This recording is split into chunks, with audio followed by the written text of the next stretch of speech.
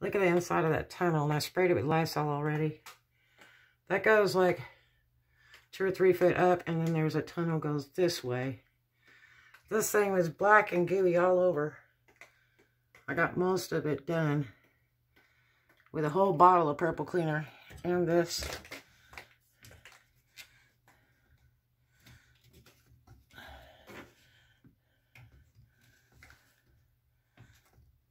Oh.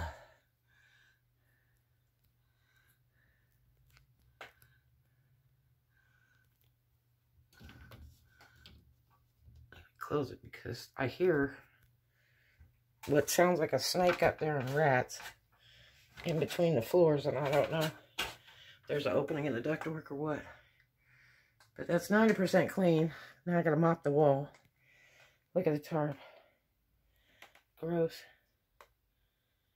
It's just black.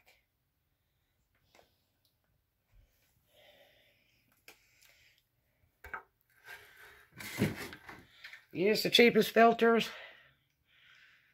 Change them every month. Use a permanent marker, write the date on it, and put it in there the way it says on the arrows. You can get a pack of those really cheap. All these townhouses are the same on Hughes Street. They were built in the 80s. I don't think this has ever been cleaned since they were built. And it's no wonder we have trouble breathing amongst the black mold in the bathroom. The downstairs bathroom been leaks. Ugh.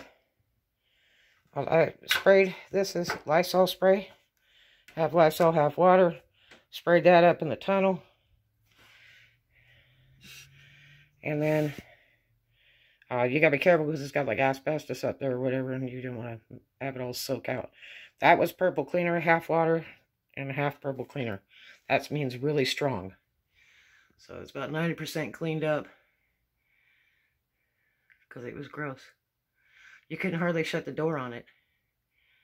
So we've been changing the filters, but my daughter never told me it was that dirty. I mean, it's literally silver. You could see it. You should be able to see that silver all times. A lot of people paint them and it dogs them up. But anyway, do your air conditioning for sure. All year round. It will help you so much. We have asthma, so it's hard for us. It's got to be clean. Talk to you later.